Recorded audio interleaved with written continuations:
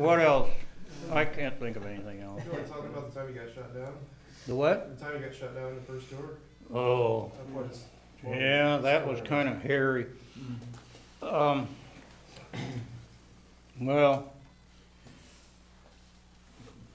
it's a harsh lesson when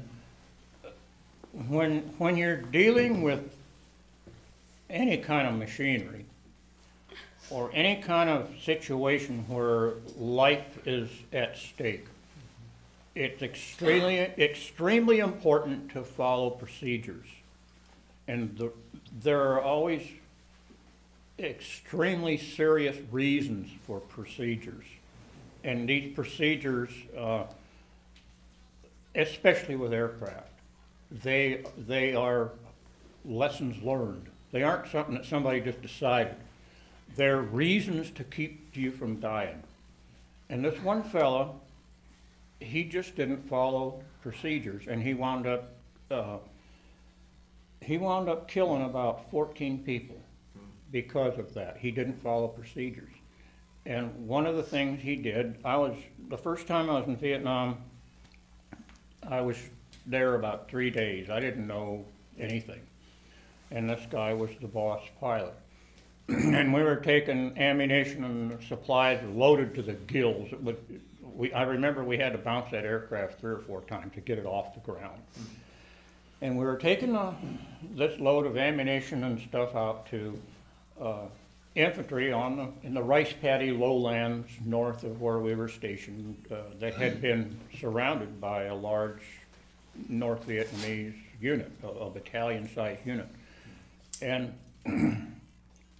we tried to go about nine or so in the morning, and we got about within reach, and they told us, turn around and go back. There's too much ground fire.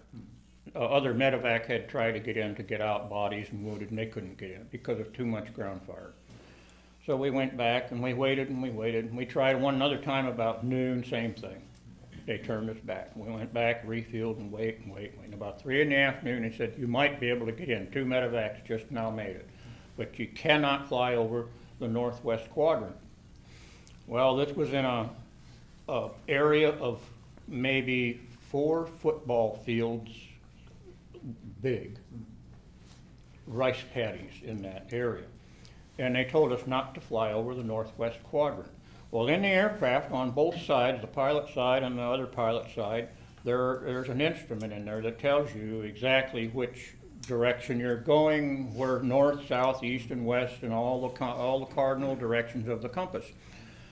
The sad part is, when you're flying in that particular time in Vietnam, you had to monitor an FM radio to the troops on the ground, right in your immediate area. You had to monitor the UHF radio to monitor the artillery fire so you don't fly into and get blown out of the sky by your own artillery fire.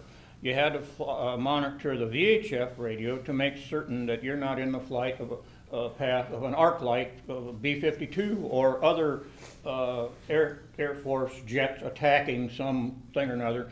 And sometimes there was an HF radio that had to be monitored, but very seldom. So you had always 3 radios you had to monitor. And those radios are very loud. And if you turn one off, you're going to miss something that you shouldn't. And if you miss that one vital piece of information, you could wind up killing yourself. Well, we were talking to the guys on the ground, and they told us, don't fly over the northwest quadrant. They're popping smoke. They blow a smoke grenade, and the wind blows in a certain direction, so you can see what the wind condition is when you land. With that heavy a load, you certainly do not want to land downwind. You'll just crash. So we could see the smoke, and they told him, don't fly over the northwest quadrant. That's where most of the small arms fire is. He ignored that. And I looked over there, he had his #1 FM switch turned off. He's listening to the UHF, which is somewhere back 35 miles behind us. He had it on a control tower frequency. They're 35 miles away, where we came from. And he's talking to some guy in a tower back there. Has nothing to do with nothing. So I turned his switch off and turned the #1 on, and he yelled at me, gave me the dick and said, leave this stuff alone, shut up, I can't hear. And I said, hey, you know, you're going exactly where they told you not to. Don't say anything. Just shut up. Just sit there and sit on your hands, he told me.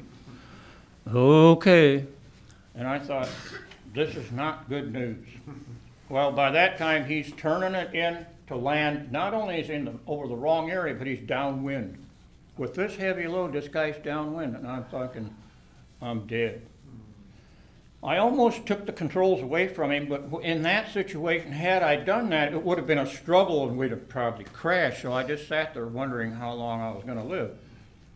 Well, all of a sudden, it was just that big and that loud, and the engine just quit. 50 caliber machine gun just went across the engine, just wiped it out. It stopped and it got real quiet in there. And we're falling out of the sky lickety split from about 300 feet. Well, fortunately, we landed in a rice paddy, and I don't know how that aircraft stayed intact, but it did. Somehow it stayed intact. And when you're sitting in a D model Huey, it was an old D model Huey, and when you're sitting in a D model Huey on the parking ramp, the pilot seat is about almost 3 to 4 foot off the ground, 3.5 foot off the ground. We had to step up to get out of that aircraft. It was that far underneath the dirt. And of course, the rotor system was kind of tilted. It had busted the shaft. But the tail boom, somehow the tail boom stayed intact. Well, everybody got out, and we ran, and they put incendiary grenades on the engine and on the radio avionics. The crew that was the SOP, so it's blowing up. Of course, the fuel cells catch a fire, and as we got about 150, 200 feet away, then the whole thing just blew up and burnt to the ground. But we were running one direction with the infantry, and they were shooting from all different directions. Then they decided, well, there's too much fire, we'd run this other direction. And we just kept changing directions, and I thought, what in the world is this? I didn't know what to do. I was, just a new guy in country. So I saw these two little guys. They looked like this guy's age. I could have swore they came fresh out of junior high school. They looked like they should have been home eating dinner with mom. Real young kids. But they knew I could tell right away, those kids knew what was going on. So I hollered at this one kid. I said, what's going on? What do you want me to do? What do we do? Just follow me and you'll be okay. Follow me and you'll be okay. I said, Roger Dodger, kid, I'm right behind you. So I followed those two kids everywhere. Never got a scratch on me. We ran and ran and ran and ran. I don't know, this was like 3 in the afternoon. It was after 5 before we finally stopped running. And we wound up inside of a rice paddy about maybe about the size of a football field. And it had a large 5-foot berm of ground all around it.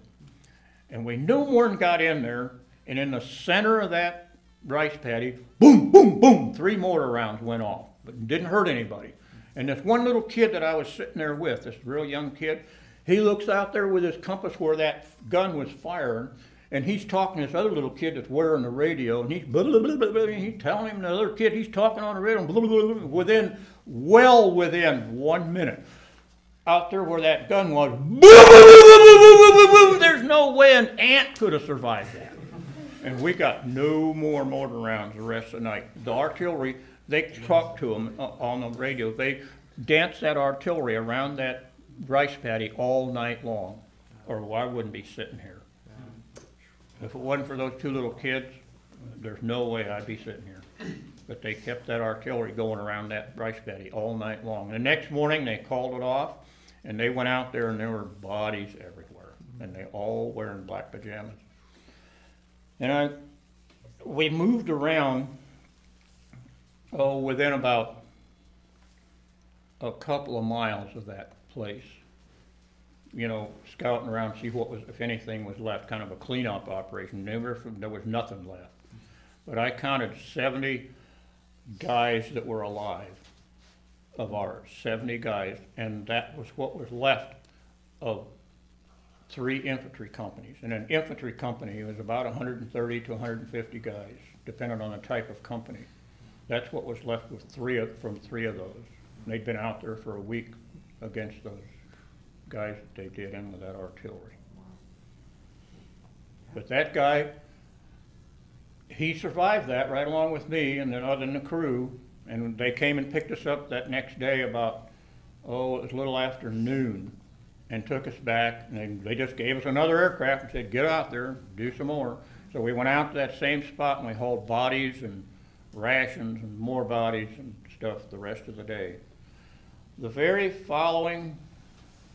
day, that same day, a week later, that same guy went out and did an insertion where they drop troops in. They take about 15 or 20 aircraft and drop in 15 or 20 aircraft worth loads of guys and go back and get another 15 or 20. And everybody was supposed to break right after you dropped your load, break right toward the ocean. He didn't. He broke left, and they shot him out of the sky with 9 people on board. He took out people in extraction. Killed 9 people, plus the crew. That's 10, 11, 12, 13 people. So it pays, when you're in any kind of a situation like that, there are procedures you have to follow, and those procedures are to save your life, to keep you from dying. And they're not just rules somebody arbitrarily writes up. Those procedures come from experience to preclude something happening again that happened before. And it doesn't make any difference how old a soldier is. The very, very youngest sometimes are the ones that save the whole group. And those 2 little kids saved my butt. If it weren't for those 2 little kids, a lot of guys, and including me, would not be walking around today. Because those 2 little kids were trained and they did their job. And I knew nothing.